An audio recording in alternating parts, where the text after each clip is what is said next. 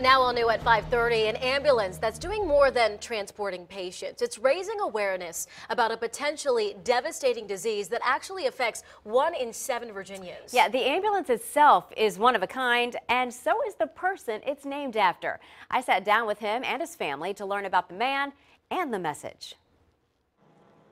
You won't see another ambulance like this anywhere else in the country. Got my name, Pee Wee.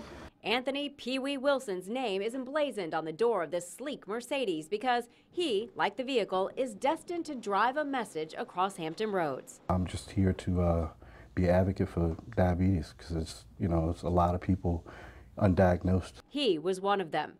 4 years ago, this family man nearly lost his life. The day before, he was gray and he had dark circles around his eyes, and he just didn't look good to me. The doctor told her had she not taken me to the hospital when she got home, I'd have been dead. Wilson's body had shut down. They shocked his heart twice. His blood sugar was 1098. A normal fasting sugar is below 100. You could definitely tell he was living day to day. You just didn't know what was going to happen.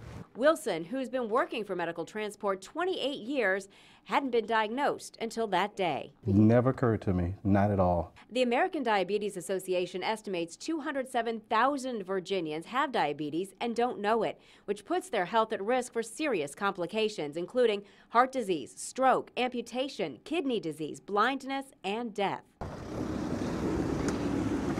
The ADA and Wilson hope this ambulance, with all of its signage, will catch some eyes and motivate some to get a test. If I can just save one person, or awareness just for one person, I think my job's done. Sentara's Medical Transport hopes to have another ambulance dedicated to diabetes by the end of the year. They also have 4 pink ambulances named for employees or employees' loved ones who've experienced breast cancer.